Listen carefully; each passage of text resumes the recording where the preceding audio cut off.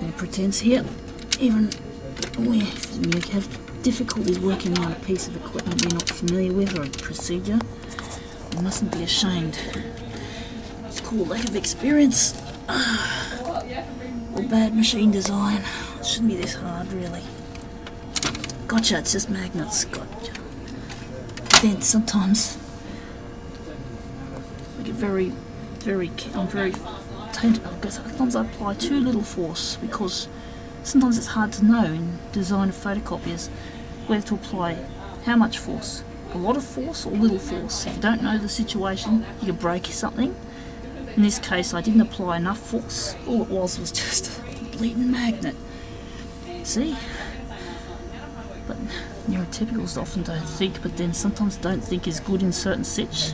So they would have pulled the thing right down, bang. But sometimes when you pull something too hard in a photocopier, you know that not thinking idea can also be a backfire. It could break the copier.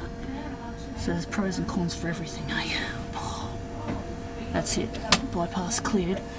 Again, I might have to just follow the machine's instructions again. Always a good idea, eh? They don't always follow instructions. They just do it. They just do it. They don't look at the screen. But then, why do anyone want to look at a bleeding screen if they're not into the stuff? Start to continue. Alright, let's press the start button again. See, this thing rumbles.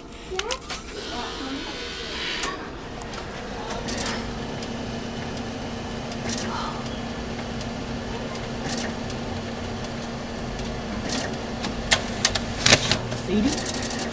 Made a funny click. Made a funny noise, but let's see if that noise is any problem. It says please wait. Please wait, please wait, please wait. Haven't we waited for a good time? And our lives have been full of this. Paper jams.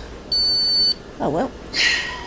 I'm sure we can clear it. We can have the paper jams of our lives cleared. There you go. Just imagine, toner heads, you've just been involved in a big cosmic paper jam. There we go. Try again.